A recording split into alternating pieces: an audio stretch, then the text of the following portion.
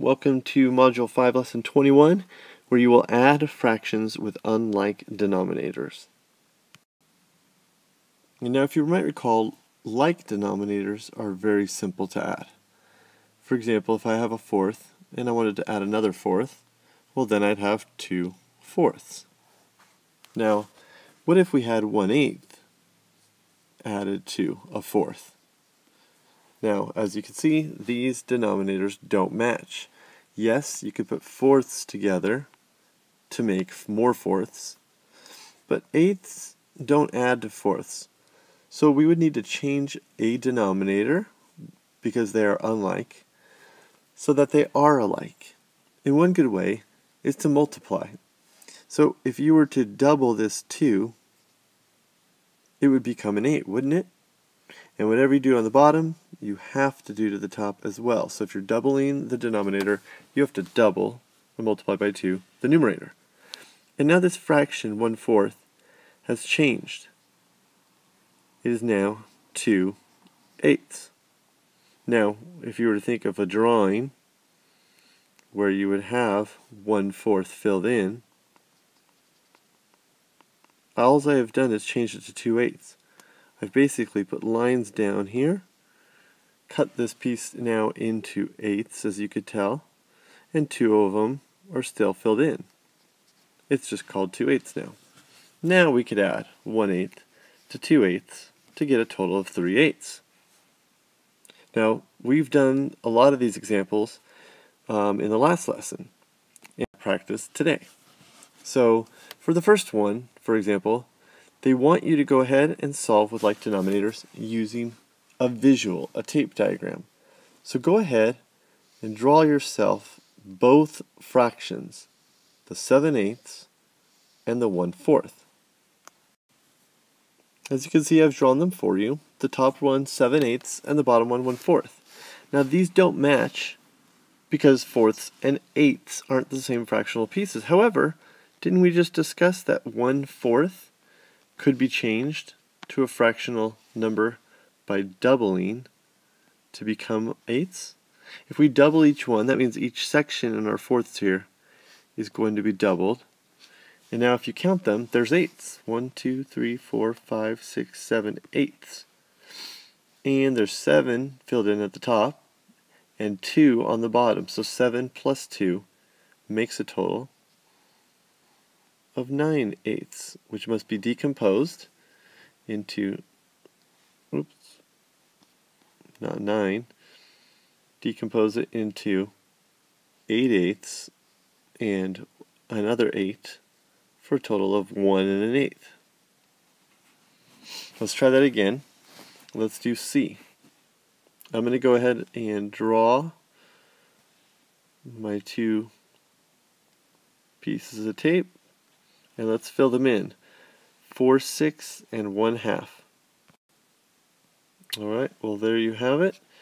4/6 on the top, 1/2 on the bottom. Now if I wanted to make half of this look like the other one, I could also make those same lines. And now I have 6 as well. I tripled each section in the halves. So I multiplied by 3. Now look at all the sixths that I have. 1, 2, 3, 4, 5, 6, 7.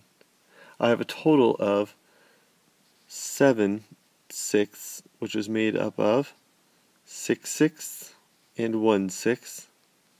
So I should say my answer is a whole and a sixth. Okay? Continue working on those as tape diagram where they want you to draw a number line. Now, when you draw a number line, you only have to draw one number line. And find out where you would like to put your 0 and a whole. And I'm going to draw first the first fraction, 1/2. Now I want to have an additional, right, add an additional 5/8. But I don't have eighths on this. So I'm going to have to draw and change my sections so that they're eighths.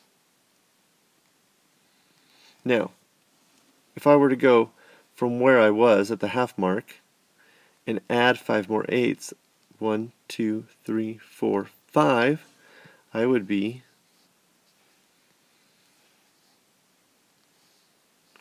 here.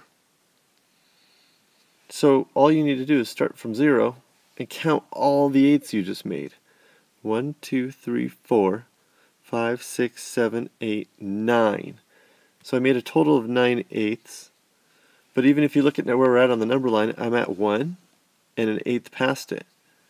So doesn't 9 eighths turn into 1 and 1 more for a total of 1 and an eighth? Okay. On the next section, you do not have to use any drawing if you don't want to.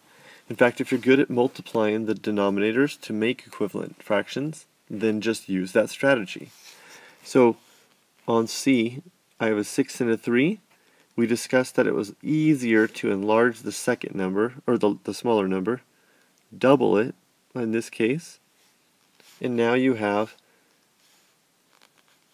5 6 added to 2 6 for a total of 7 6, which is made up of 6 6 and 1 6, or 1 and a sixth. Let's try that again. On E, I would want to triple the 4 so that it becomes a 12.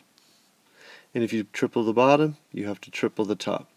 So your new fraction is 9 twelfths, which is being added to 4 twelfths for a total of 13 twelfths, or a whole and another 12th left over for 1 and a 12th.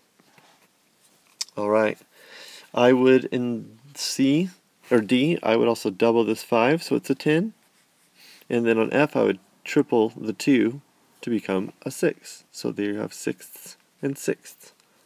And if you triple the bottom here and you triple the top, doesn't the fraction 3/6, isn't that the same as 1/2? Yeah. And then you add that to the 5 6 and get your total of 8 6, and then go ahead and simplify it. If you have any more questions about adding fractions with unlike denominators, then see me and I'd be glad to help. Thanks.